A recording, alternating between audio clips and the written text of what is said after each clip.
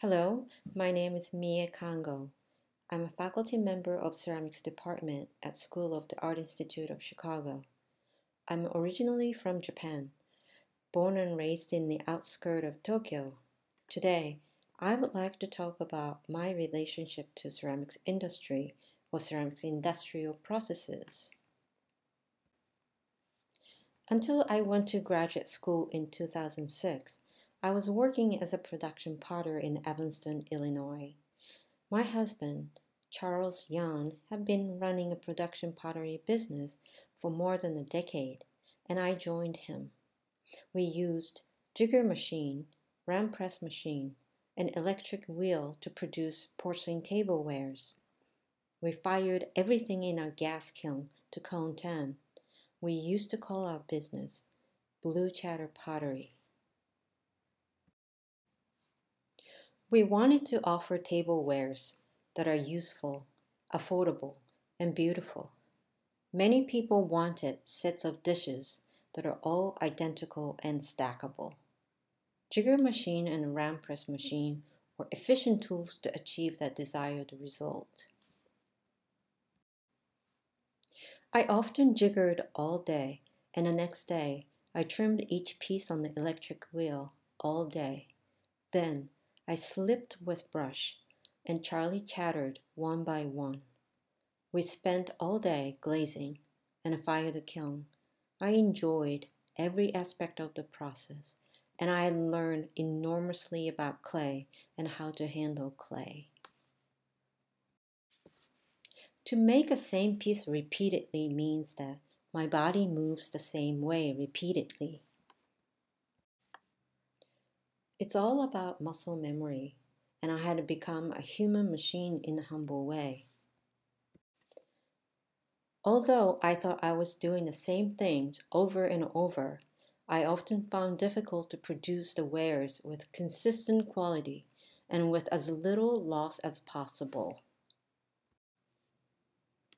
Quality control requires immense care and attention to details. I think that our work, Blue Chatter Pottery, was located somewhere between large-scale industry and individual studio potter. We used industrial processes to mass-produce wares, yet a great deal of handwork was involved in the process. We used to sell our work at street art fairs, and we used to receive unpleasant comments from the competitors. Their claim was that our work was machine-made and we should have not been allowed to show at art fair. They often forget that electric wheel is a machine. In my opinion, the work should be judged by what it is, not by how it was made. So it's Yanagi, a Japanese philosopher and a founder of the Minge or folk craft movement in Japan in the late 1920s and 30s, discovered the beauty in ordinary utilitarian objects that are made by unknown craftsmen. The objects that Soas admired had to be handmade by anonymous people in quantity, unself-consciously, affordable to the masses, and most importantly, useful in daily life.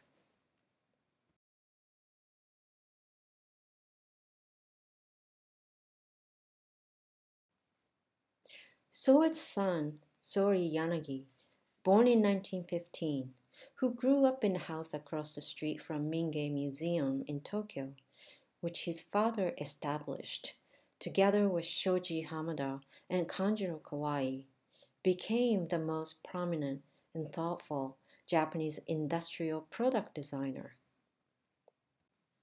Most of Sori's designs represent simplicity and natural beauty. His products demonstrate his thinking. True beauty is not made. It is born naturally. He also considers that every object we use in daily life as a tool, and the tool has to be useful and beautiful in order for us to live well.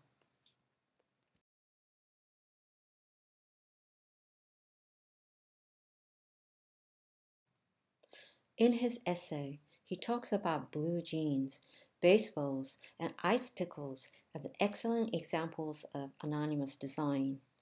He admires those items because they are born out of necessity and usefulness. And that is a concept that both Soets and Sori passionately share throughout their lives.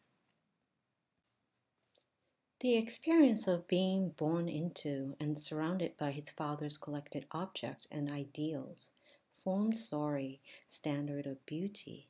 From this experience, he seamlessly brought together industry and the handmade, retaining true beauty while obtaining the capability of mass production. This is how he spent his lifetime trying to bring beauty to ordinary people's lives.